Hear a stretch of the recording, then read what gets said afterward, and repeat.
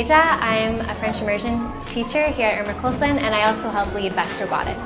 We had over 60 students sign up for robotics this year to turn that into something powerful and meaningful for our learning community.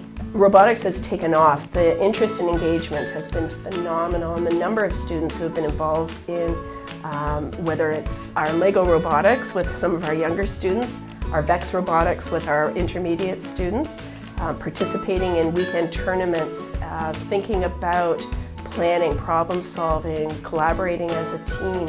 There's so many aspects that robotics bring together through understanding of the science behind it to the way you have to work as a team.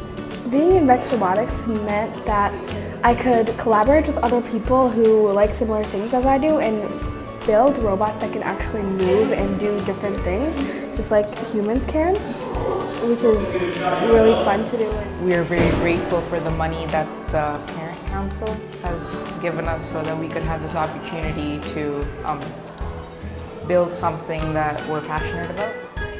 VEX Robotics has been a really special opportunity.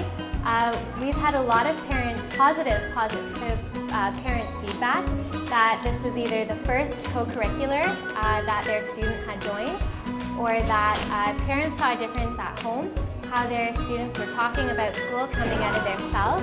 And we see that every day that we work together at Bray. I actually wanted to be an engineer before I joined VEX Robotics, but I didn't know anything about robotics back then and like about computer coding. But now at Madame Tasia and like all my friends helped me through it, it confirmed what I actually want to be when I grow up.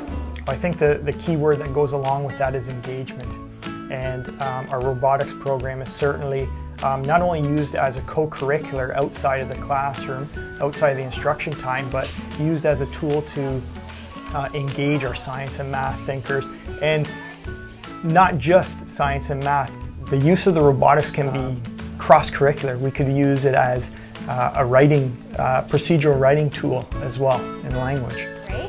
As they learn to collaborate, navigate through issues, problem solving, with each other socially, but also concerning the technical things. And we've seen a lot of students grow in leadership because it's just such a different type of opportunity for them that they're able to step forward and grow in new ways. Our robots got a lot of wear because of all the students, excited students this year. But the second thing is it takes the willingness on the part of people to create those opportunities. To accomplish a task, very transferable skills that we want all of our students to carry forward with them in their lifetime.